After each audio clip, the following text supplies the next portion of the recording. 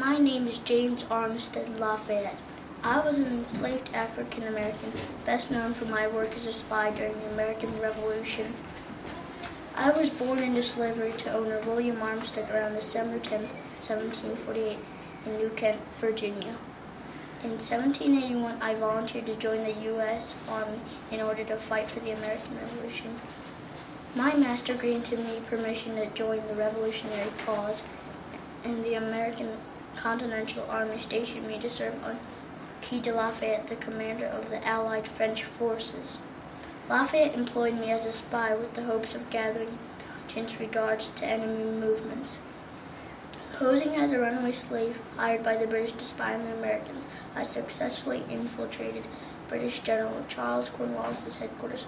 I later returned north with turncoat soldier Benedict Arnold and learned further details of British operations without being detected. Able to travel freely between both British and American camps, I could easily relay information to Lafayette about British plans. I lived during the American Revolutions. My friends were the Americans and my enemies were the British. I became a freeman after the American Revolution. I died August 9, 1830 in New Kent, Virginia. Who gave you your freedom? Armistead Lafayette. Was he your owner? No, William Armistead was. So how did Armistead Lafayette help you get your freedom? He signed a freedom note. Do you have it on your board? Anything else? I prevented the British from sending 10,000 reinforcements to Yorktown, Virginia in 1781. I died when I was 82 years old.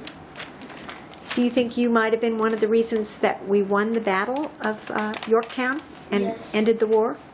Yes. When I became a freeman, I moved to New Kent, where I was born, and worked on a farm. Thank you. I became a freeman in 1787, 6 years after the war ended. Thank you.